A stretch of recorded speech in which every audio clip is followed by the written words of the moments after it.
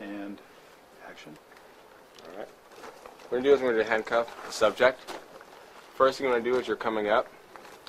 As you can see from his back, I can't see his hands. So I'm going to instruct the subject to put his hands on top of his head.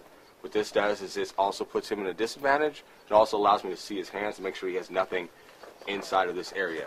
So the first instruction would be, sir, put your hands on top of your head, please. Again? Alright. Interlock your fingers. So his hands are there. I'm going to step in, still in the bladed stance. My left knee is going to go into the back of his, which also puts him at a disadvantage. My hands come up. I control here. I bring him back a little bit. So now this puts the subject in an off-balance position. If he was to do anything like we were talking about earlier, I can rip him down this way. I can pull him back this way, or whatever I need to do. But for this one, we're going to do a handcuffing. So while I'm still controlling the hands, I'm going to reach back with my free hand. I'm going to grab my handcuffs and pull them out. Now when you pull your handcuffs out, you want to do what's called priming your cuffs.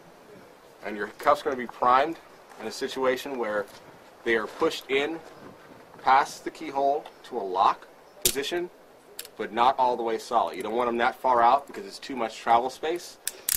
So you want them just in where they're primed up. You want to grab your handcuffs like this together. So you're going to put your handcuffs like this. You want your keyholes up. That makes it easier for you when you need to uncuff your suspect. You point to the keyholes for sure. These are the keyholes. And when you grab your cuffs, you grab it almost like you're holding a firearm.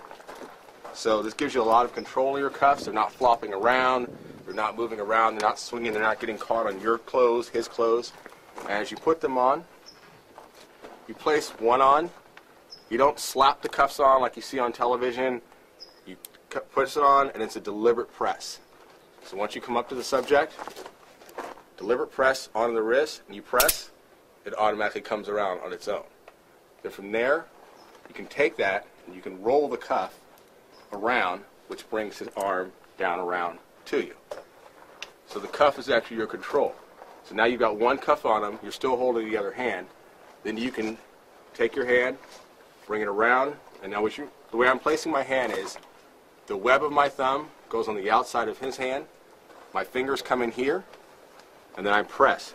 This also is a control hold, so if he goes to start squirming, I can put him in a wrist lock, which neutralizes his movement instantly, because this is very painful if I continue to press.